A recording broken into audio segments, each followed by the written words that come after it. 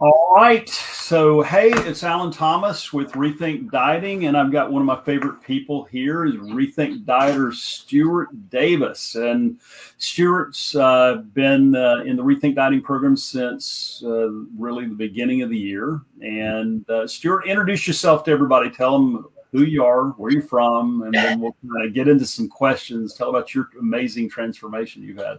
Well, yeah, happy to be here. As Alan said, I'm Stuart Davis. I live in Houston, Texas. Lived here now for about 10, 11 years.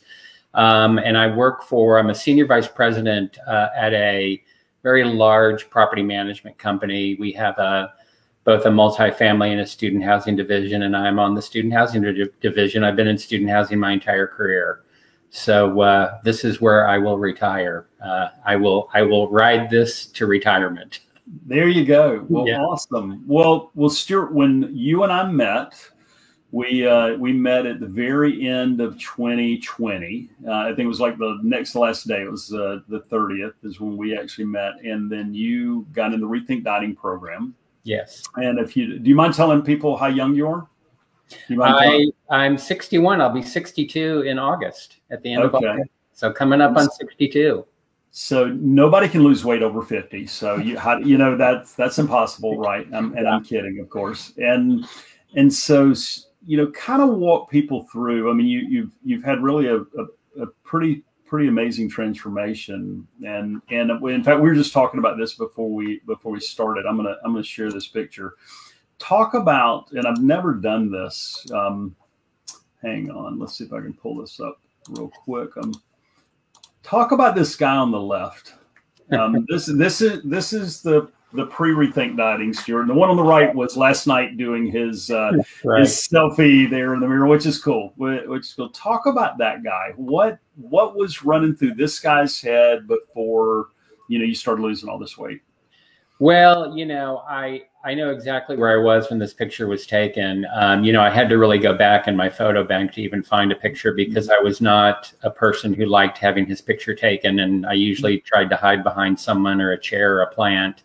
And if you noticed, I'm in a black shirt. I always, when I went out, tried to wear a dark piece of clothing.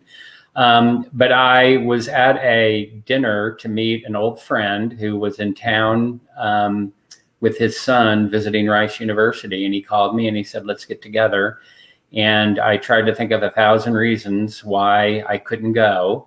But I went, and this is a friend who I've known since working at Georgia. So it's been 20, 25 years, and he's always been healthy. He's a cyclist. And I thought, here, I'm going to show up 25 years later, and I'm just as heavy, if not heavier than I've ever been. I had a lot of health problems and, a lot of health issues that developed over those years of being really overweight and unhealthy. And I thought, and I'm going to meet with this guy who, is, bicycles, 60, 75 miles every weekend. So while there was a smile on my face, I was hating the fact that our picture was being taken, that I had nothing to hide behind. And, it was a very typical feeling of how did I get to this point where I've been so successful in my career, but I can't seem to get myself healthy. So that's what was going through that guy's mind. Wow. And you mentioned your health. I mean, and I don't, because when you came into the program, I told you the same thing I tell everybody, that, I'm never going to tell you what to eat. Right. And I'm never going to tell you what exercise to do, because that's not the problem. And we'll talk more about that. But kind of walk through the typical doctor's appointment, because you and I talked about that some, in the past, if you don't mind, sharing some of that, and just kind of walk people where your mindset was then. Well, yeah, of course. At my heaviest, I was probably a little over 300 pounds. I want to say I was about, 304 or 305 pounds. And I was diagnosed with type 2 diabetes. Well, I did that to myself, and I wasn't surprised when I got the diagnosis. And, you would have thought that would have spurred me on to you know, a change in lifestyle, but it didn't, it really didn't. Over the years, you know, I would take off maybe 10 pounds or 20 pounds and I'd gain 5 back or 10 back. And, you know, I kind of got myself down into increments. But every time I went to the doctor to have my blood tested, my A1C, I knew what I was going to hear. I knew I was going to be, I knew it was going to depress me. I knew I was going to be disappointed. And I knew that I was going to be disappointing the doctor, who time after time after time said, this is in your control and you're not controlling it. And, you know, just before I joined up with you, I had a doctor's appointment, and you know, if you know anything about type 2 diabetes, they are always looking at your blood sugar. Your A1C is what they measure. And that's the measure of your blood sugar over, you know, a period of 3 months. And mine came back higher than it's, you know, ever been. And the doctor said to me, I have nothing else in my arsenal for you. Mm-hmm. You're killing yourself, and I have no other medication to give you. You're at the upper limits of everything that you can take and the dosages that you can take. And you know, and I left that appointment and did what I always did, and that was drive through McDonald's, pick up a, you know, 12-pack of nuggets and fries, and, you know, just tried to, you know, drown myself in sorrow with comfort eating. But I knew that I was at a very dangerous place, and I knew I needed to make a change. And it was somebody in your group who I knew, mm-hmm. and he had invited me to be on his own personal accountability team. Mm-hmm. And I said, by golly, if he can do this, why I can do this. And that led into the conversation with you and joining up. Yeah, no, yeah. And it's awesome. And you were down when you started with us. You were at you were about 240. Yeah, I was right around 2. I think when you and I first had our first conversation, I was at 245, and then when I joined the program, I was at 241. But I want to tell you something that I've never shared with you before. I always get surprises here. I've never really shared this with anyone, but I went in to see the doctor thinking that it was going to be a good visit because I had gotten down to 245. Mm-hmm. And without seemingly trying, I was like, well, whatever I'm doing is working because I'm losing weight. So, you know, I went to the doctor and he gave me the typical bad news. My blood work was awful. Mm-hmm. And I said to him, well, I'm really surprised because, you know, I've lost weight since the last time I saw you. And he says, well, he said, Stuart, diabetes eats you from the inside out. The diabetes is why you're losing the weight. It's eating away at you. And that really, you know, that really woke me up. And I, you know, that and a few other things I was like, I need to get this under control. And I think I can do it. And, you know, the rest is history. Well, so you came in at that because you'd been at a high of 300. You lost that before. To, you know, full disclosure, you lost that before you got to me, but you were stuck around the 240s for how many years? I was stuck in the 240s for years. I can't even tell you how many years. Really, in the 250s, the 240s, and mm-hmm. I had gotten very comfortable there and thought, mm-hmm. you know, size 42 pants, that's not bad. I had been wearing a 46 and. You know, I was still in a double XL, you know, shirt, but I thought, you know, my waist size is shrinking. So I got real complacent there and, but was not at all controlling the disease that I had. And I knew it could be controlled, you know? So it was conscientiously having to make the choice. Do I want to live, you know, or do I want to die? And I think one of the most powerful things was, I lost my dad who had diabetes, type 2 diabetes, when he was 59 years old. Wow. And here I was, you know, about 60, 61. And my dad didn't get to enjoy his retirement. And I said to myself, by golly, you have worked hard for this retirement that's coming. I mean, I have stocked away the money, right? You know, and I don't want to die like my dad did before I can enjoy my retirement. So that was sort of another, you know, groundbreaking movement of let's get this thing going, Yeah. And then you leaned into the process. And, Yeah. you know, walk people, you know, what it was like going into now, and where you, do you mind sharing where you're at now? You know, you're 5 foot. Tell if you don't mind telling your height. I'm almost, I like to say I'm almost 5'9". Okay, cool. And almost 5'9". And, you know, I weighed in this morning at 200.2.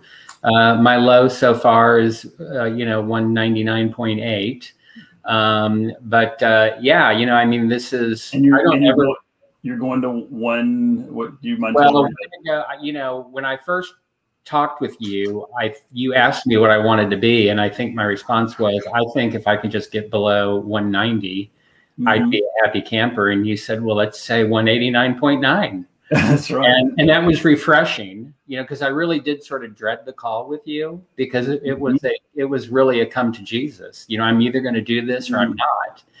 And, you know, when you said, well, let's do 189.9, I was like, yeah, that's it. Let's do 189.9. So, and you got in and you did the work. You did and when I say the work, and people think it's mindset and it's pieces of the puzzle that you weren't doing. You already, you know, the exercise and the food, you know, is that important? Of course it is. Yeah. But at the end of the day, it's the things that we're missing. The 90, in my opinion, it's the 98% that the people, you know, out here that are obese are struggling with. And just like I was when I was struggling with obesity, just like you were when you used to struggle with obesity. Yeah. And so, because it's past tense now. And so walk everybody kind of through what it was like in that first doctor's appointment, and then maybe that May doctor's appointment too, which is pretty cool. As you're seeing that, and I'm going to ask you a couple other questions too. Yeah. So, you know, I jumped right into the program and I got real serious about it. I changed my eating habits entirely. And I knew enough. Well, first of all, it was refreshing for me to be told by you that you were not going to tell me what to eat. Because I think I would have fought that, because I know what I needed to eat. I knew what I needed to be putting in my body. And so I jumped in and, you know, I started losing weight, and I had an appointment with my endocrinologist in March. And I think by then I was maybe down about 20 pounds, maybe when I went in, you know, in March, maybe 18, something like that. Well, my A1C had dropped from a high of like 9.2 to 6.4 in 3 months. Wow. And so I knew that what I was doing, you know, was working. And, you know, and that was, you know, if I ever needed some encouragement, that certainly helped. And, you know, and so I just kind of stuck at it. And I, you know, as you know, I got real frustrated in April because I hit a plateau and I just couldn't seem to get past, you know, 224, 225. I was up and down a pound here, a pound, you know, and it was just driving me crazy. And I think the old Stuart would have said, well, that's it. This is as good as it's going to get. And I'm 225 now, and I haven't been that in, you know, 30 years. So let's be happy with it. But I just kept doing the things that I knew were right and hoped that the scale would catch up with me. And it sure did. After three, maybe 4 weeks, it just started dropping again. Yeah. And, you know, and then I had an appointment with my endocrinologist in May. He wanted to check some other numbers. And so I didn't wait the full 3 or 4 months that I normally wait. He wanted me to come back in May. And my A1C had dropped again to 5.8, like below 6. And so he started taking me off the medication. Cool. And this was not your body eating itself up. This is your body building it back. It was deliberate. Yeah, and I think I may have told you this story. I was sitting in his office. I had gone in early to do my blood work, you know, a day or two before. I went in and he had my file open and he was flipping pages back and forth and back and forth.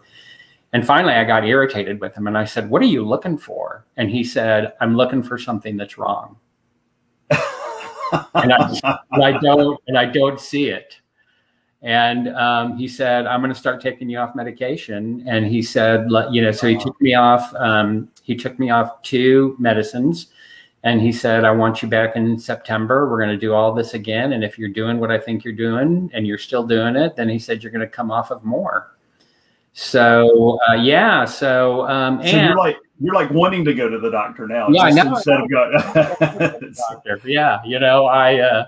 I tell you, from leaving the doctor's office and being, worn out and fatigued and depressed and stopping by McDonald's to being able to drive by that very same McDonald's and have no urge to pull in, but to go home and prepare myself, a healthy lunch was, that was about as good a feeling as, getting that great report at the doctor.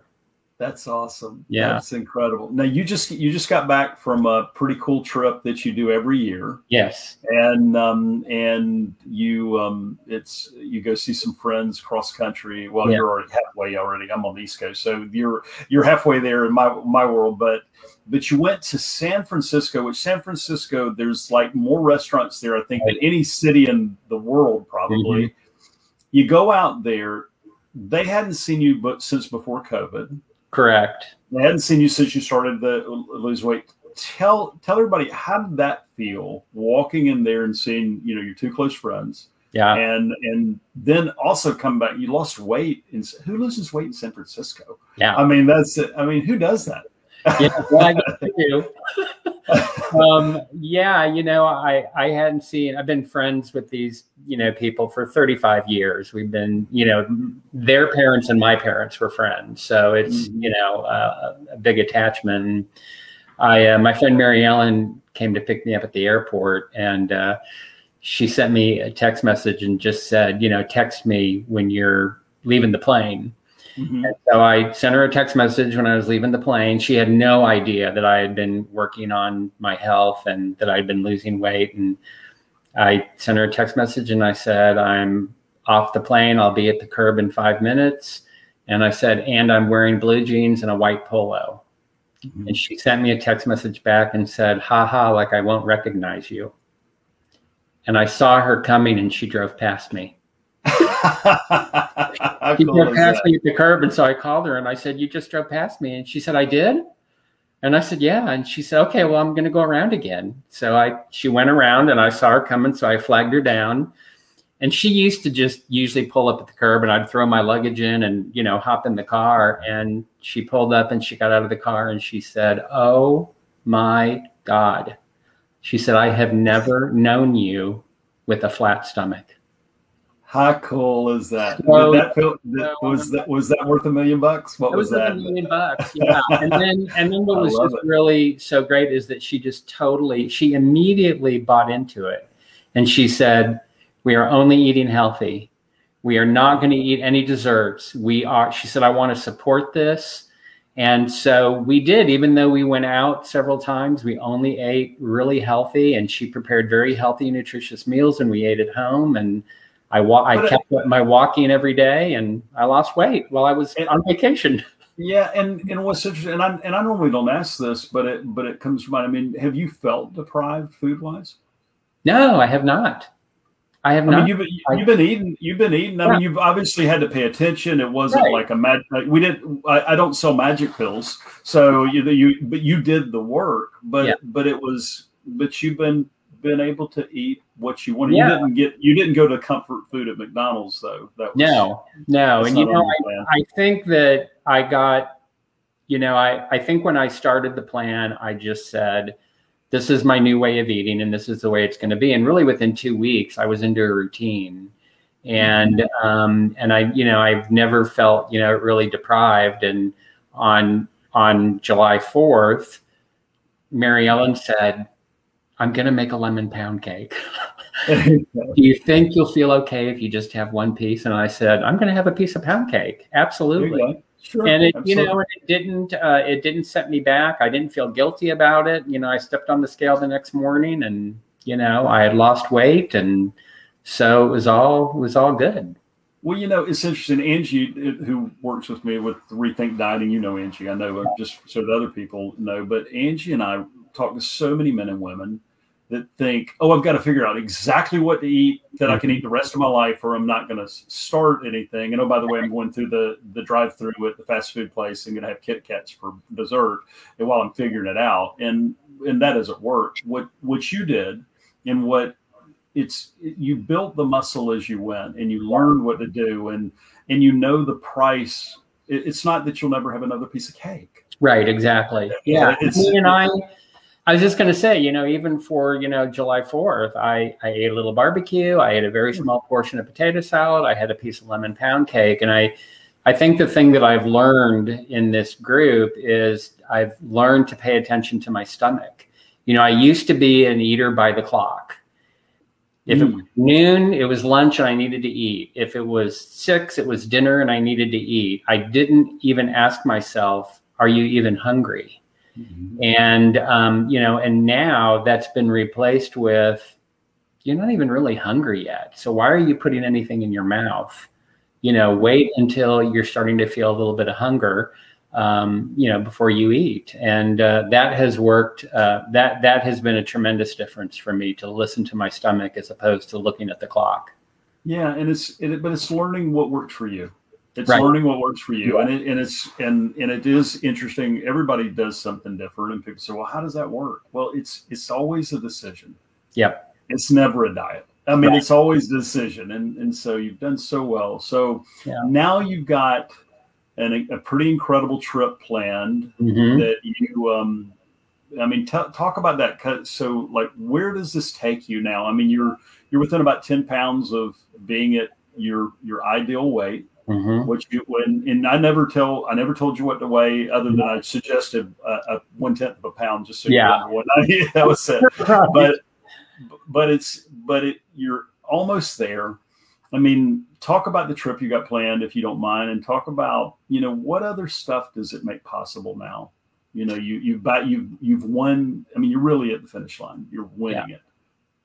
Yeah, well, I'm close, and that's exciting. And I think that in terms of your question, it just opens up all kinds of possibilities and opportunities, for me. I've got a really good close group of friends here in Houston, and about a year ago, we started talking about taking a trip out to Portland.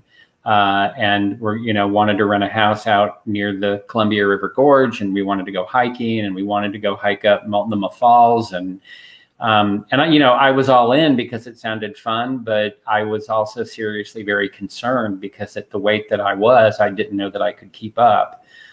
We had been a year before to the Grand Canyon together, and I struggled. To kind of keep up with the group. I think I told you the story about we had climbed down into a cavern, and then on the climb back up, I was the last one up. I had to stop several times just to catch my breath and recover, just to get to the top. And it was sort of humiliating to get to the top of that cavern, and they were all there waiting on me. And I seriously, feel like this trip coming up, I'm not going to have any difficulty with the climbs. They'll be trying to keep up with you. Right. Yeah, exactly. So, but it's just, the confidence level I feel, I'm going into, with the pandemic, I've been working from home, but I'm starting to go in occasionally now to the office, and I'm going in tomorrow for a meeting with a group of people who have not seen me since before the pandemic. Oh. Wow. And, I'm looking forward to it. I'm never a person that looked forward to meetings, because I was always that person that walked into a room and immediately looked around to see if I was the fattest person in there. And, and now I'm excited about going. I'm excited. I have to do a little bit of a presentation. I'm excited about getting up in front of the group and, doing my presentation. And I feel more ready for that than I've ever felt in my entire career, really. Well, you don't have that, and I mean, anybody who struggled with obesity like you and I have, I mean, you don't have that creature around your neck anymore. Right. that works up between your ears, that just stops you in your tracks. And like I said, I mean, the health is so important. But if the health would make us get the weight off, everybody would have a 32-inch waist, a 34-inch waist, But it doesn't. It's what it was costing. when you sit down and look at the cost of all of the shame and all of the time stepping into that room and wondering, if you were the only one that was going to, grab a donut or something. And right. I mean, now it's like, if you want one, you get one, you don't even think about it. I mean, but there's so many things with that. So what do you feel like, and nobody's got a crystal ball, but what does this do to, you talked about your dad and his story. I mean, what do you think he would say to you? Oh, I think he would just be out of this world, crazy happy. My dad was a very successful businessman, very successful. But I was doing what he was doing, which was slowly killing himself, and it caught up with him. I think that he would be so pleased that, because when I think about the future now, I actually think about how much fun I'm going to have in retirement. How I'm going to be able to travel with ease, and I'm going to be able to get around, and I'm going to be healthy, and I'm not going to have to worry about so much illness and disease, in my body. So I think he would just be thrilled that I'm going to make it to, unless I get thrown under a bus, I'm going to make it to retirement, and I'm going to have a happy, healthy retirement. That is so neat to have, to just have a different perspective. Yeah. And I mean, and nobody's promised tomorrow. I mean, we're not, but at the end of the day, I mean, when, it's like I say this all the time. I mean, when we go play in traffic all the time, and when I mean play in traffic, I mean eating ourselves into what we feel like is comfort at the time, but eating ourself into not only the shame and the embarrassment and all those things, but an early death. It's like playing in traffic and hope that you don't get run over. Absolutely. 100%. Yeah. I mean, now it's like you can outrun the cars probably. I don't know. Yeah. That's so awesome. It's such a joy to see it. But, I think about the guy I talked to on December 30th.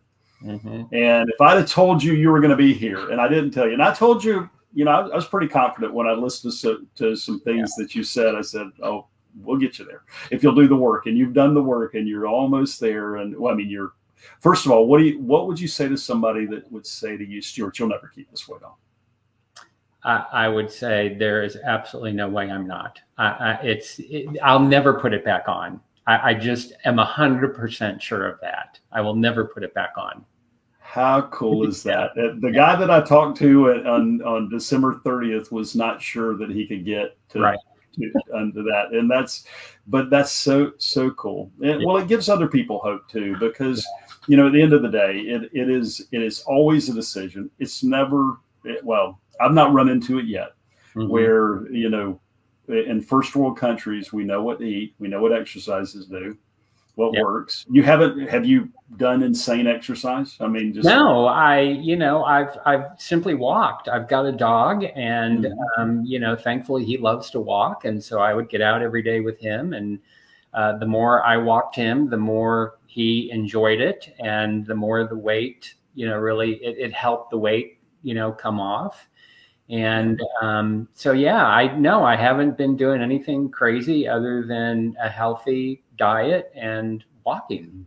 I mean, you don't have to. So it's so cool. But you did the hard work on the mindset piece. You did those things that are uncomfortable, but necessary. And so great job. And guys, thanks so much for being with me, Stuart. And for those of you guys that are watching this, that are curious, kind of how this works. The program that we have is Rethink Dieting, and you can go and Stuart saw this same video, rethinkdieting.com, and it talks about men, but my wife and I, Angie, now work with ladies too. We've got several ladies in the program. And if you're struggling with weight and you're just stuck and you don't know what to do, you can book a call at transformmyfuture.com/apply. And we'll have the same kind of conversation that Stuart and I had, and we'll see if it's a fit, and we'll come up with a game plan to get you to your ideal weight. So, Stuart, man, you have been just an absolute joy to watch through this. You came in very I hope this works. I mean, I knew that was going through your mind like a lot of people, and you have absolutely. I was describing you to a friend today. I said, this guy has, Tigger from Winnie the Pooh. Several of you guys, it's just you came in and it's like, this is fun. I can have fun with this, and you have. So Great job. Congratulations and on the success. And gosh, wonder how many years you added. Well, yeah, and I wish I had done it sooner. And I think I told you when when you and I first met that I am an intensely private person, and to be at a place now where I'm excited to be in a group and posting my weight and talking about my successes as well as my failures, and getting support from the group. I wish I had done it, years and years ago. Yeah, and you're out here in front of everybody on Facebook too. So if I'd have told you had to do this, you'd have probably said no, and that's a deal breaker. But I invited you to do this because I just think that there's so many people out there. I mean, and I say it over and over. I mean, we worry about all these things that seem so important, but we're literally giving away our entire life and our entire potential to and using a fork and spoon to kill ourselves. Yes. And so great job on taking your life back, my friend. Thank you. It's been a pleasure to be with you on the ride. It is fun to watch you soar. So guys, have a great night, and go to rethinkdieting.com and watch that video if you want to know the 5-step secret to learn what Stuart's been doing. So have a great night. Take care. Thanks, Alan.